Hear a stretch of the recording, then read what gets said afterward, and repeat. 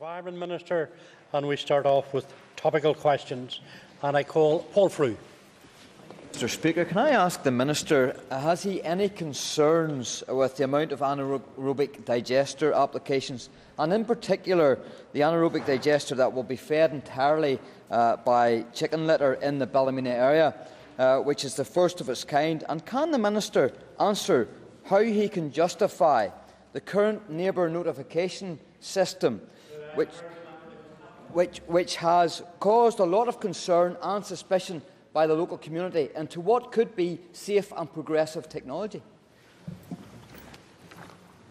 Thank you, Mr. Speaker. Thank Mr. Frew for his question. There are indeed quite a number of applications within the system for anaerobic digesters. I'm not familiar per se with the specific application to which the member, however, refers.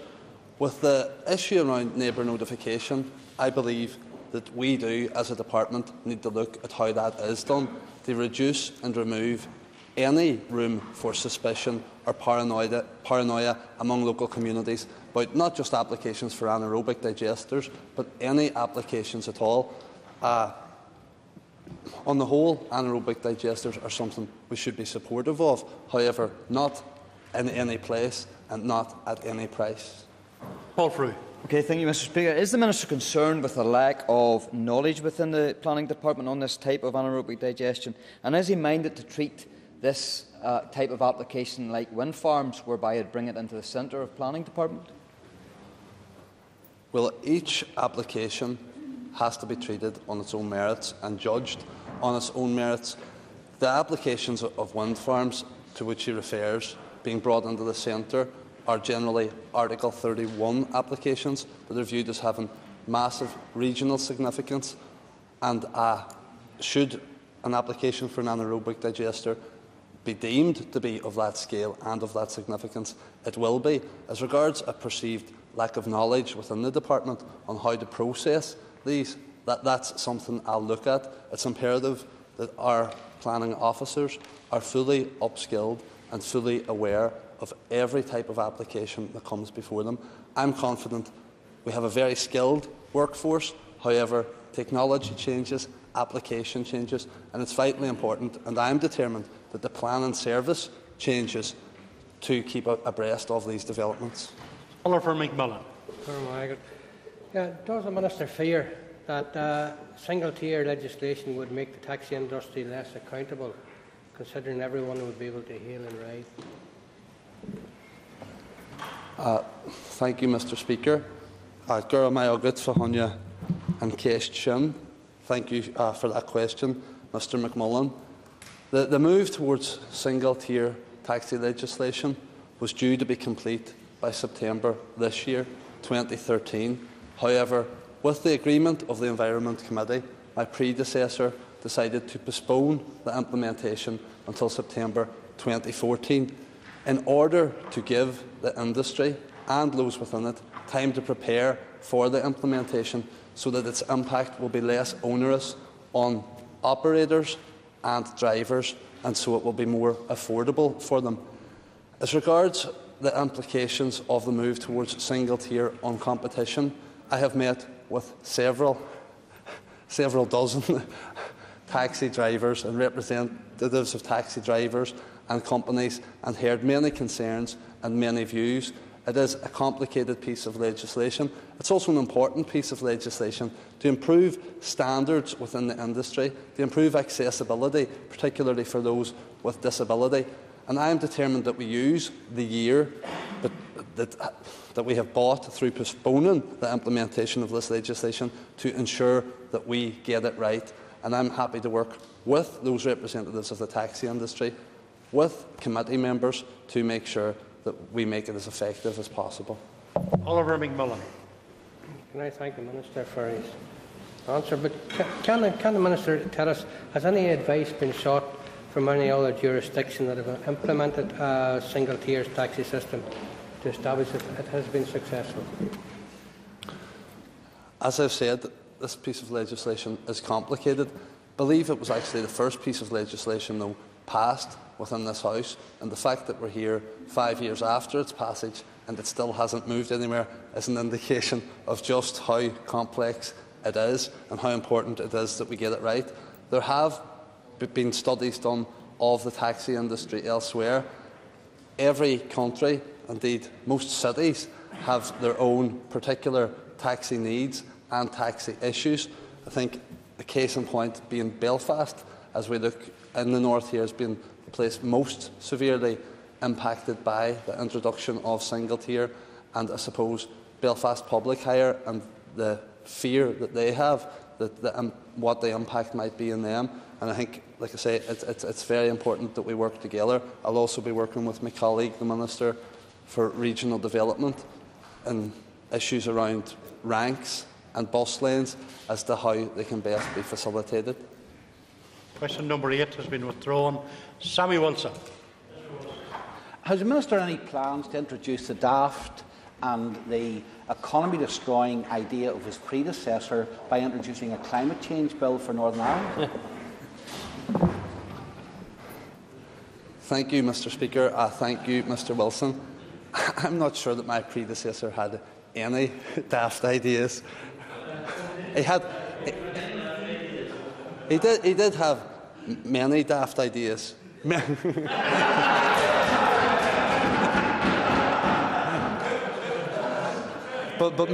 But maybe not as many as some of my other predecessors in this post. However, climate change is a massive, massive issue that we face, regardless of maybe differences of opinion about its cause. At least I think we can now all accept that it does exist, and the need to do something about it exists also. The introduction of a climate change bill might be one way to address it. However, I'm not at this time 100% convinced that it would be the best way to address it, because I think what we do need is buy-in from all departments, from all members, from all sectors of the community, particularly the business community. And at this moment in time, I'm more minded to favour a climate change strategy where we get people on board, we get those who might have reservations about a bill on board, and just make sure that we get them all working towards reducing greenhouse gas emissions, carbon emissions, and making Northern Ireland a better place in terms of environment and a better place in the European and world level in terms of environment. Sammy Wilson. I'm not too sure whether the Minister is accepting that it was a daft idea and he's now trying to row back from it, but I welcome at least his caution. Would he not accept that, given the fact that there has been no global warming for the last 15 years, even though CO2 emissions have been rising, and that the bill would affect farmers, businesses, job seekers and the economy in Northern Ireland, that it is much better to move away from regulation, additional costs on businesses, through trying to introduce such legislation at a time when already we are struggling for competitiveness here in Northern Ireland? Thank you, Mr. Wilson, for that supplementary. I don't, however, accept that regulation is necessarily bad for business. It's possible to create and strive for a better environment and a stronger economy, but it's why it's so important that I and that we as Assembly work with those interests that Mr. Wilson has mentioned, those in agriculture, those in industry, those in the agri-food industry particularly, which is so important to our local economy, in order to address their fears, address their concerns. But I don't particularly think the logic that Mr. Wilson is espousing there is particularly helpful in doing so.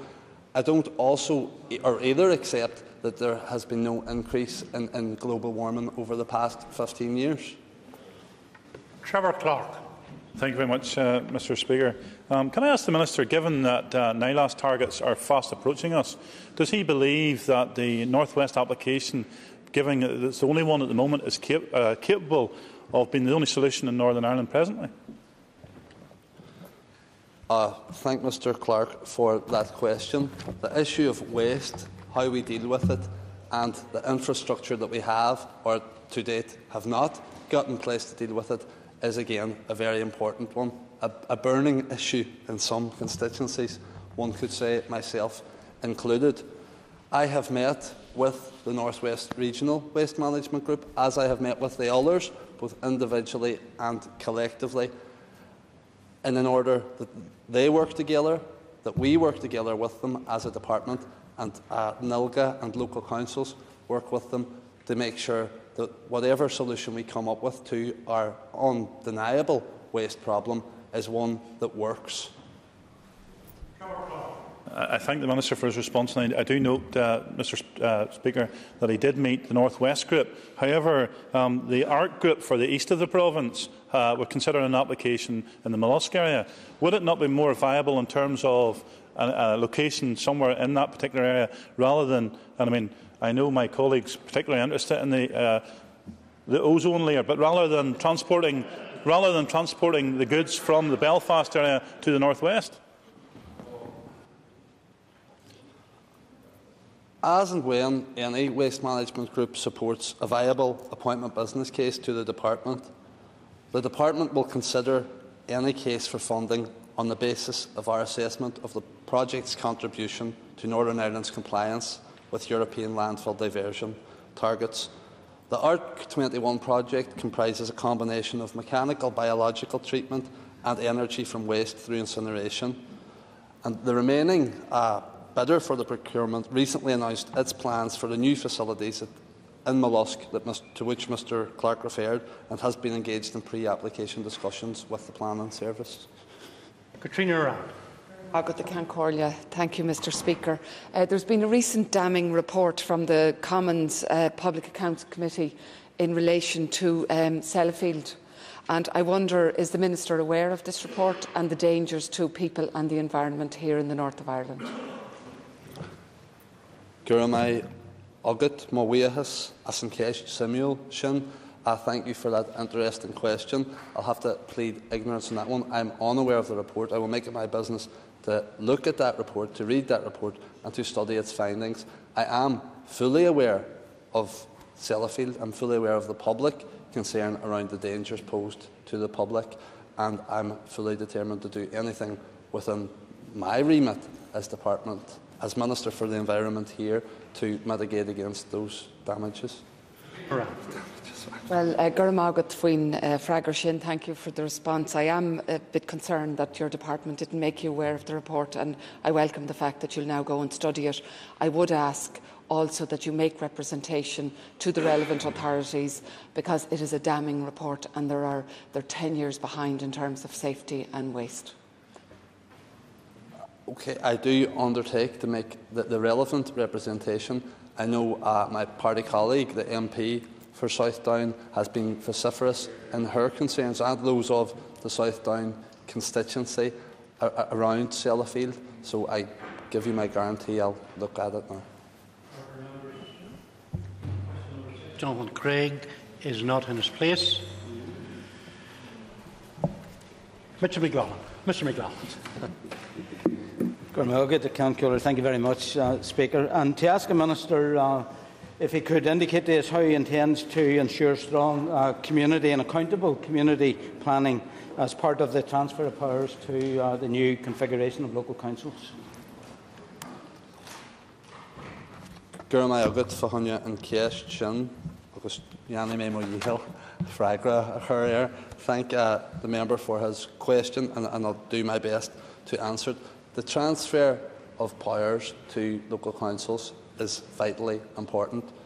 We voted here a couple of weeks ago to pass the Local Government Reform Bill to committee stage, where it now sits, and have granted an extension to committee stage so that the committee, I'm sure Mr Boylan's looking forward to it, can spend more time properly scrutinising it and making sure it's fit for purpose. Community planning is a massive issue within that. It's a massive opportunity within that to empower local communities, to empower local individuals to play an active role in shaping their own towns, cities and regions.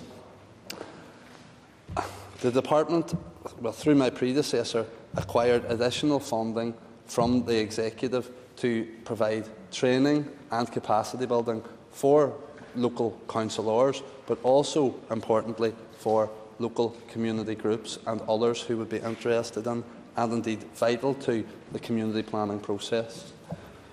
Members, that concludes topical questions. We now move forward.